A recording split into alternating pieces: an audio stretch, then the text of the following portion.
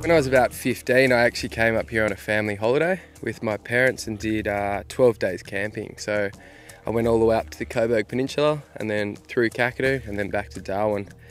And my parents can still remember me turning to them and going, I want to be a tour guide in the Northern Territory. When they do come together like this, it's normally... what I do here on Swim Creek Station is I more or less train tour guides. So been on this property for about 2.5 years. Yesterday we picked up 18 students from Darwin and we have them for the next 28 days. I guess love of the bush, love of being outside, love of nature. Through this position I actually get to share that with people. When I was a tour guide, that was the most rewarding aspect of my work, actually getting to show people the bush. For me, the Territory is, I guess, an incredible concentration of different ecosystems.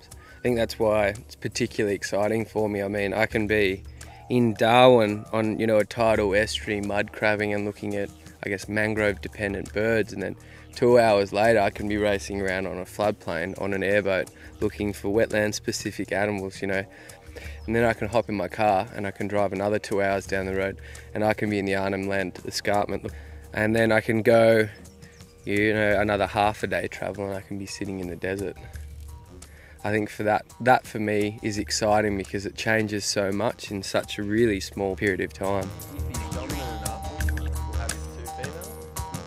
And the reason why I enjoy living in the Northern Territory is because I think everyone has a different outlook on life. Everyone actually has a chance to stop and have a chat to people. In Sydney it's just a rat race. Everyone's so driven by what they want to do.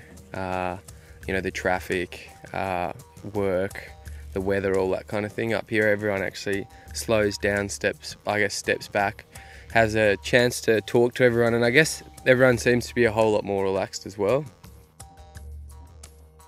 I think the Northern Territory is one of those places where you truly still can go get lost, if that makes sense. I mean, there's some spots you can go to where people haven't been for a couple of years, and there's fantastic experiences to be had here.